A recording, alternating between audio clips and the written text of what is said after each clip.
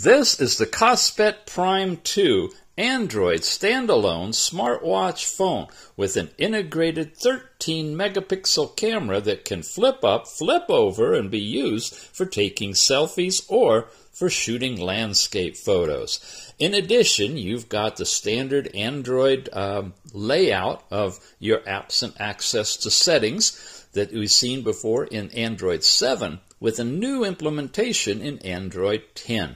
You've got your step count information, music player, and weather updated in your area. You've got notifications pushed from your phone when you're tethered, a robust app drawer, and of course all of your fitness activities, which, yes, are integrated into GPS, and there's a new version of the app on the watch. Phone contacts and SMS are for putting in a SIM card.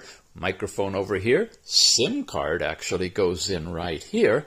There's no Bluetooth calling, unfortunately. You've got a watch face store that lets you access all kinds of different watch faces to download from the internet.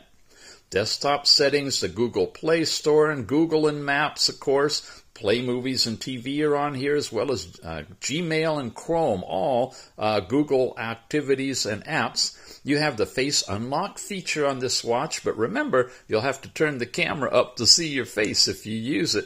You've got the fitness, like I said, and weather, the onboard camera capability on it with gallery, music, a sound recorder, file manager, calculator, stopwatch, all the standard apps, and a game that you can download as well. It's a really large 2.1-inch 480 by 480 IPS screen, nice, visible, bright, and a TPU band that wraps around it with a heart rate sensor, a really nice carbon fiber back, speaker underneath the band, and brilliant watch. Takes all the different custom watch faces available as well.